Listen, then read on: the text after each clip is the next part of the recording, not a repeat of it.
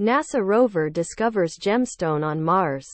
A research team using new methods to analyze data from NASA's Curiosity, a rover operating on Mars since 2012, was able to independently verify that fracture halos contained opal. On Earth, a gemstone formed by the alteration of silica by water. The study finds that the vast subsurface fracture networks would have provided conditions that were potentially more habitable than those on the surface.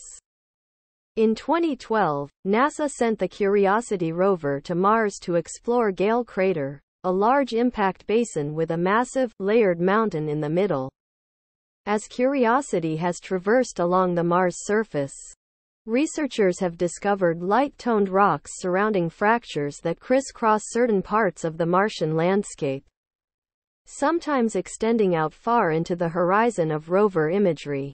Recent work finds that these widespread halo networks served as one of the last, if not the last, water-rich environments in a modern era of Gale Crater.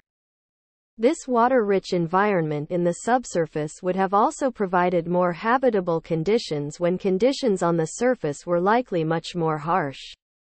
As part of a new study published in the Journal of Geophysical Research, Planets, led by former Arizona State University NewSpace postdoctoral fellow Travis Gabriel, now a research physicist for the U.S. government, archival data from several instruments were examined and showed considerable anomalies near light-toned rocks earlier in the traverse. By happenstance, Curiosity rover drove right over one of these fracture halos many years ago, long before Gabriel and ASU graduate student and co-author Sean Czarnecki joined the rover team. Looking at the old images, they saw a huge expanse of fracture halos extending far into the distance. By applying new methods for analyzing instrument data, the research team found something curious. These halos not only look like halos found much later in the mission, in completely different rock units, but were similar in their composition, a whole lot of silica and water.